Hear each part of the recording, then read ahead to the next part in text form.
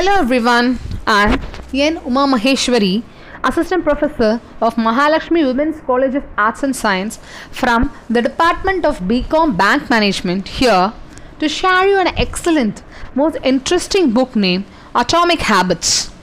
An easy and proven way to build good habits and break the bad ones. A scientific approach of habit written by James Clear and was published during the year 2018. While going through the table of content page, the author beautifully divided the way to build our habits which form part of our daily life on the basis of 4 laws. The first law, make it obvious. Second, make it attractive. Third, make it easy. Fourth law, make it satisfying. The law which got my eyes was, of course, the third law, make it easy. Everyone in this world wishes to get things in an easy possible way, but it requires immense hard work, isn't it? So now, let's go in detail with the chapter that inspired me a lot. Walk slowly, not backwards. I repeat, walk slowly, but never walk backwards. The author, James Clear, begins with an example. Jerry Ullman, a professor at University of Florida, divided his entire film photography students into 2 groups. The left side of the classroom would be the quantity group.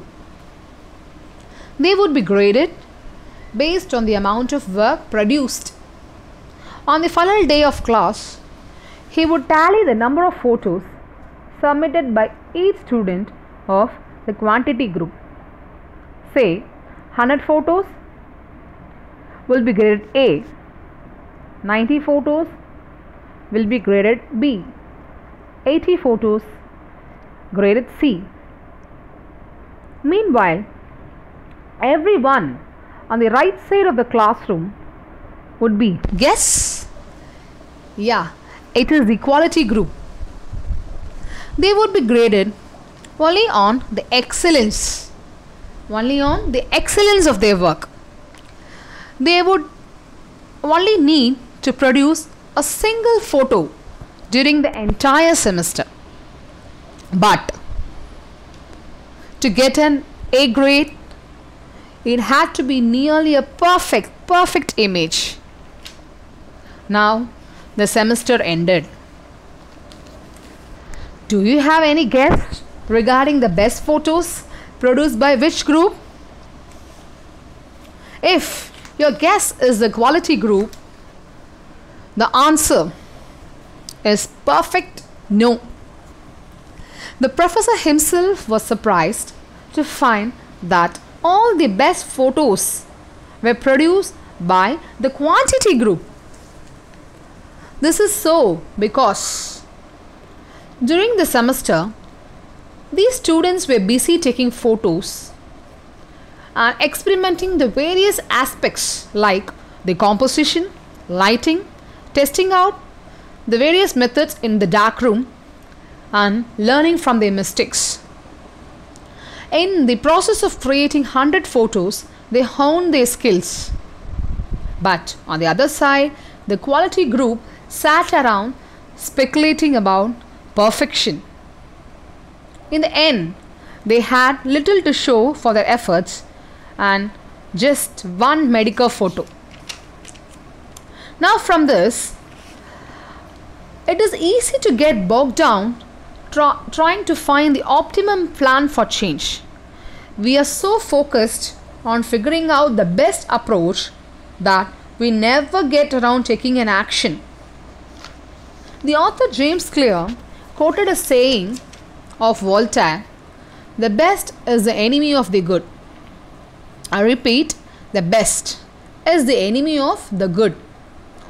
The author refers this as a difference between being in motion and taking action.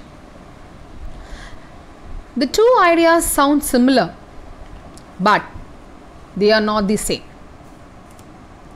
While in motion, you are just planning, strategizing, learning. Those all are good things, but they don't produce any result. But action, on the other hand, is a type of behavior that delivers an outcome. To make it more easy for you to understand, if I outline 20 ideas for my article, that's motion. If I sit down and write, it's action. Most of us are experts at avoiding criticisms. It doesn't feel good to be judged publicly, so to avoid such situations, we keep us in motion rather than action to delay failures. The author brings the chain link here. If motion is mere planning, if you need a change, you need to keep practicing. Practice, in a sense, a way to master a habit, a key to start with repetition, not perfection. To master a habit, it is a key to start with repetition, not perfection. The more you repeat an activity, the more the structure of your brain changes to become efficient at that activity. Neuroscientists say this as long-term potentialization. Of course, we feel difficulties of day one in any field, be it a new place, new job, new skills to learn. It becomes easy only when they are repeated. Our habit line chart is now on the screen.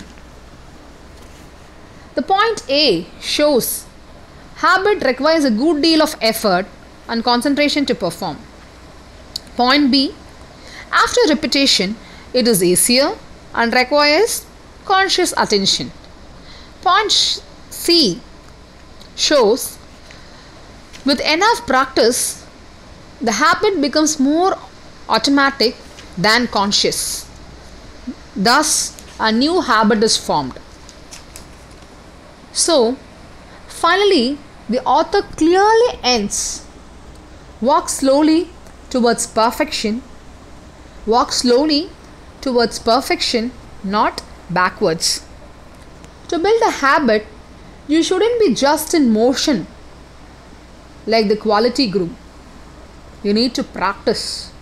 You need to practice a lot like the quantity group. And the more you practice or repeat your action, be it 20 times, 50 times, 100 times, it makes your new habit more automatic. Last but not the least, practice makes a man perfect by changing his behavior. But habit makes life perfect. Thank you.